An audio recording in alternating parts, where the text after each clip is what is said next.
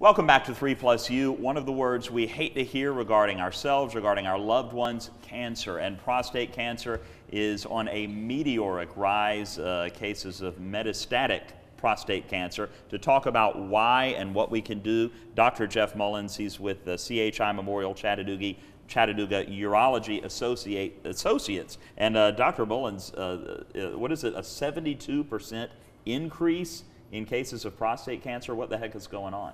Well, so that's what this study shows.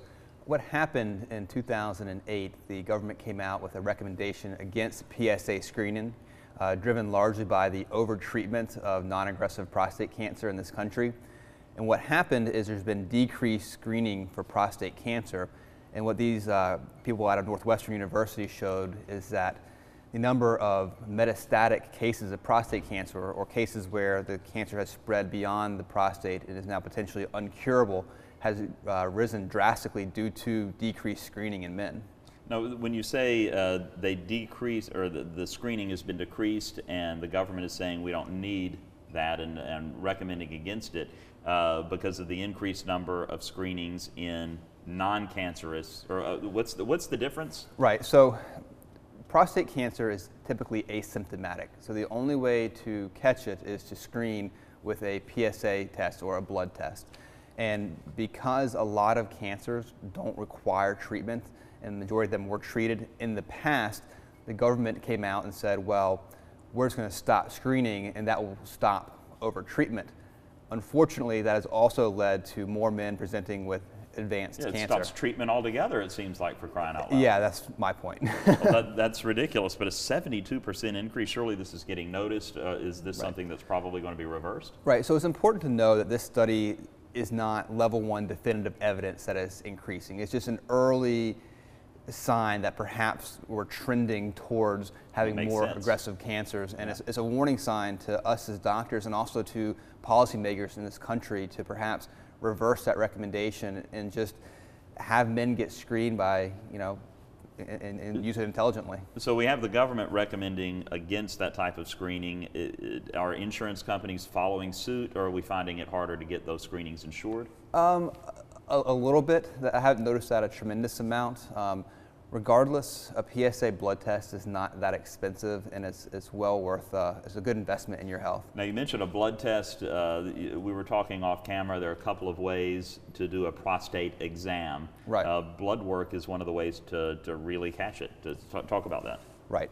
So the recommendation right now is to undergo a blood test and a prostate exam starting at age 55 in an average risk man. Now, if you've had a family history of prostate cancer, your father or brother has had prostate cancer, we should start screening in you at least 5 years earlier.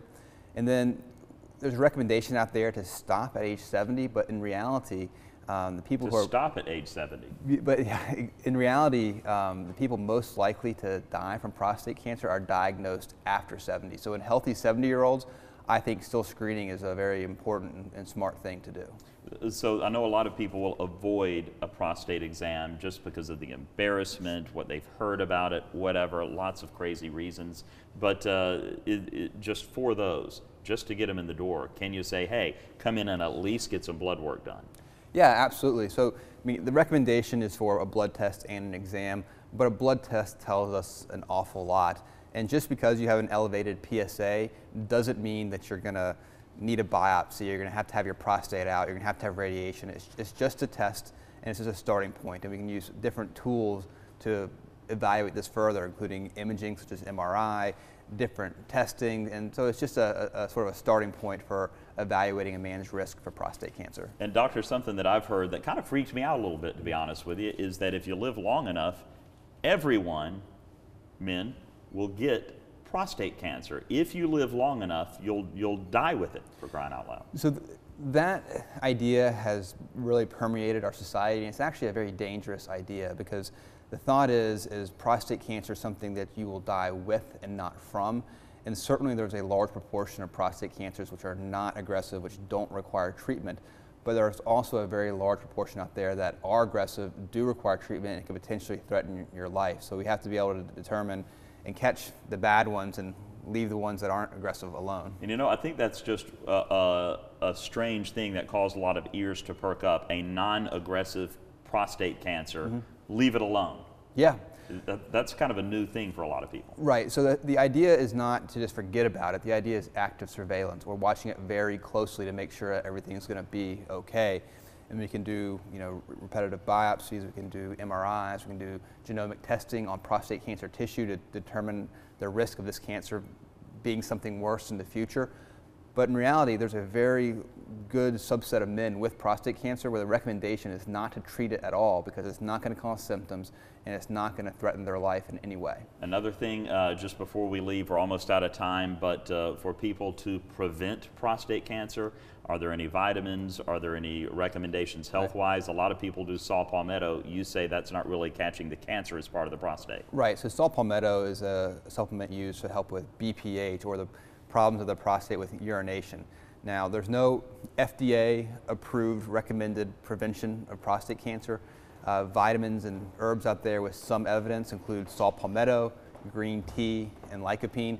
But my general recommendation is to eat a diet that's low in inflammation, sort of a Mediterranean diet, and exercise. If you want to lose weight, if you want to live longer, the Mediterranean diet and exercise. Eat right and exercise. It always comes down to that. Dr. Jeff Mullins, thank you so much. Thank you. I'm going to read it so I get it all in there. CHI Memorial, Chattanooga Urology Associates. Well, there it is right on your screen. 725 Glenwood Drive. If you have questions about this, something perked your ears up, make sure you call the number on your screen and get your questions answered. It could save your life. 697-0072. Dr. Mullins, thank you so much. Appreciate your time, sir. We're back. More 3 Plus U right after this.